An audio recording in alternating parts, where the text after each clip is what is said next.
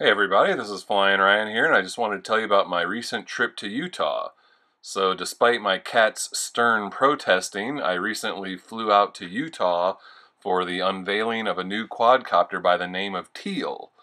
A couple weeks ago, I received a message from a 18-year-old entrepreneur and RC pilot by the name of George Matus, and he invited me out to Utah for the unveiling of his new quadcopter and company. And it was my first time being invited to be flown somewhere because of my RC channel, so I was really excited, and I took him up on the offer. Did a little bit of research about him. He actually recently won a Theo Fellowship, so he's taken a couple of years off of college to, build up this quadcopter and his company, and he's actually also recently been on the BattleBots TV show, so that was pretty cool. But anyway, his Teal quadcopter is being, the tagline is that it's the world's fastest quadcopter out of the box, can fly about 70 miles per hour.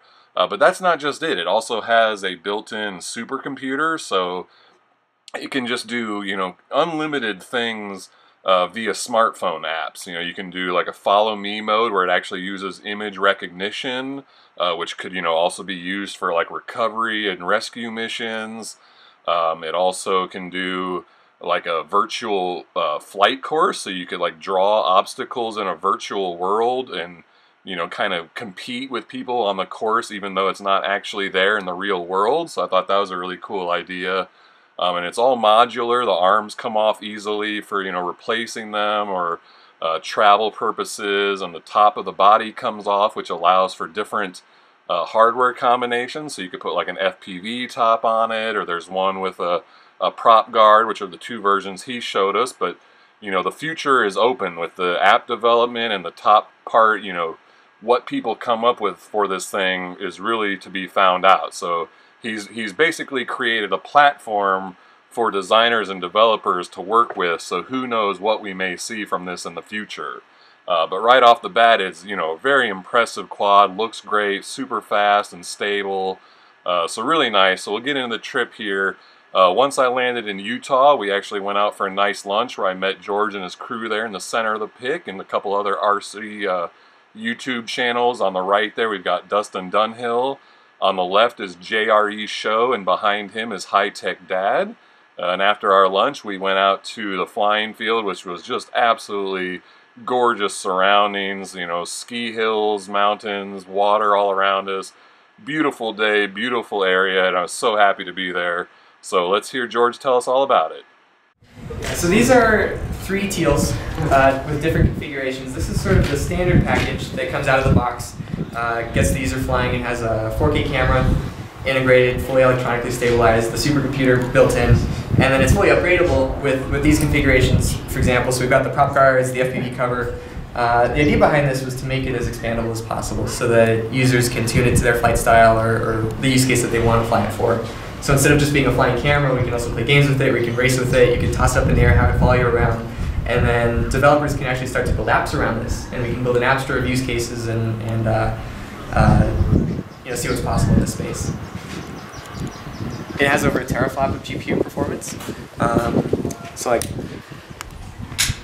more powerful than most PCs or notebooks.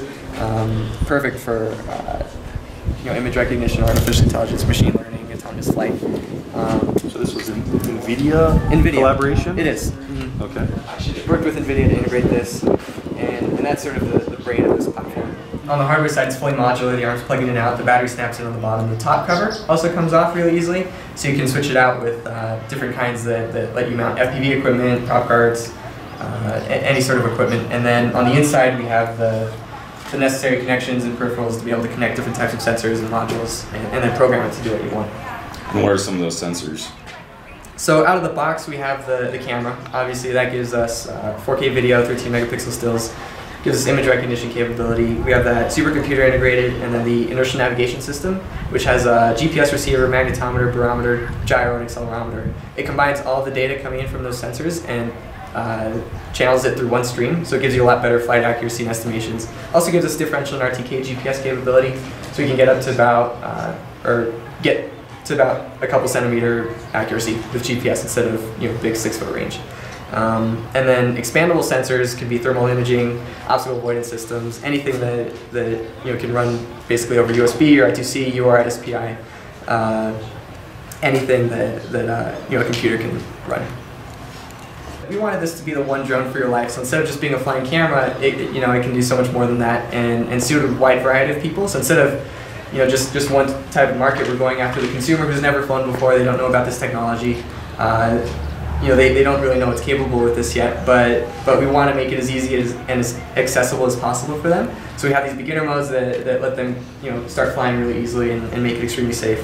And then moving up all the way from the consumer to the hobbyist and the racer who want to push their technology further, push the boundaries of what they're doing currently, race, play games with it, and then developers who want to start building apps around this with their SDKs to start building out this critical mass of software and applications. So instead of just being a drone for one specific application, we can be a multi-use aerial platform. And we've got direct plugins for the FPV equipment and the RC receivers. And so out of the box, we'll be launching with 3 of our own applications. Our company will be. The first is a command and control that lets users start flying. It has waypoint navigation, geofencing, all the basics to start flying and see what's capable with this platform. It has a beginner mode where users can hit takeoff. The quadcopter will go up about 20 feet, generate a virtual bubble around itself so that you can learn your controls and orientation without it flying away and crashing. And once you get good enough, you can just disable that and start flying like normal. How fast does it go in that beginner mode? It's a programmable setting. You can adjust how fast you want it to go, anywhere from just a couple miles an hour to up to 15, 20. And then the second app that we're working on is Follow Me mode, where users toss us up in the air and have it follow them around based on image recognition that's done real time on the supercomputer. And so that gives just rock solid performance, whether it's following you or your bike or a car. And then the third app that we're building is a racing and gaming mode, where users can log their flights and telemetry, be able to compete against other people virtually online, and also integrate some augmented reality where you can actually fly through obstacles and feel like you're going through a race course even though you're just in a parking lot or a field.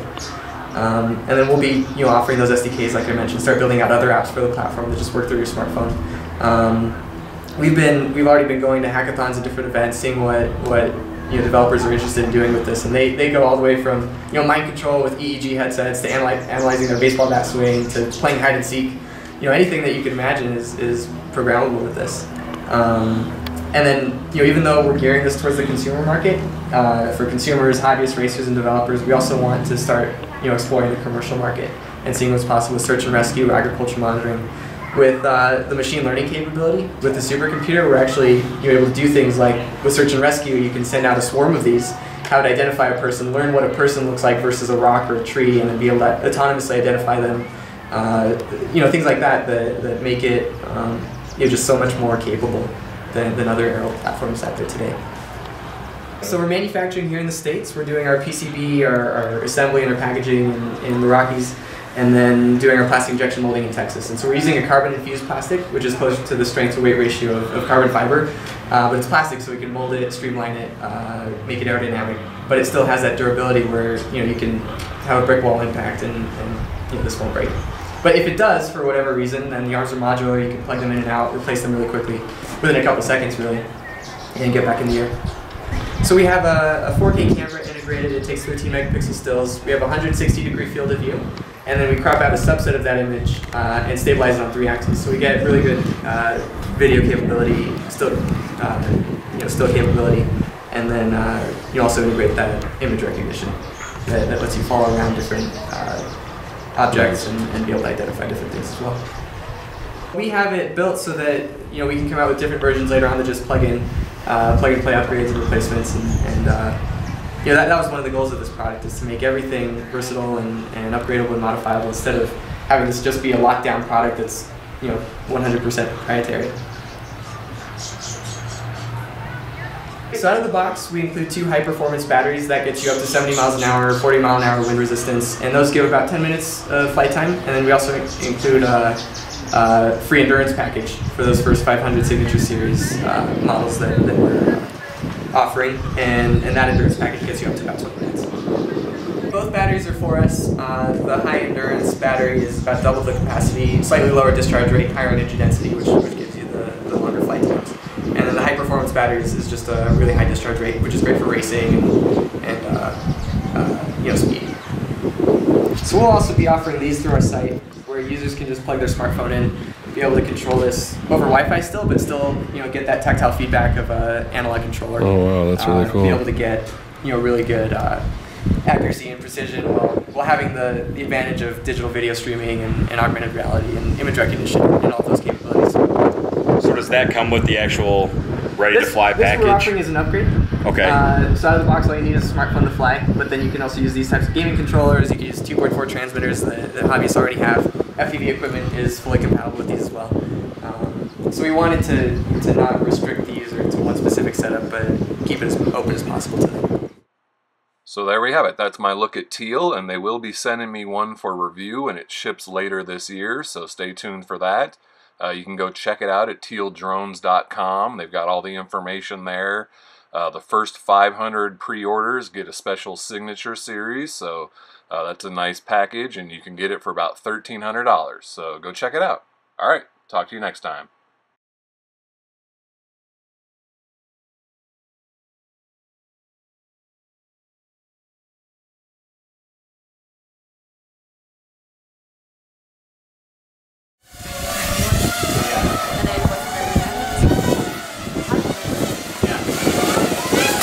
Oh!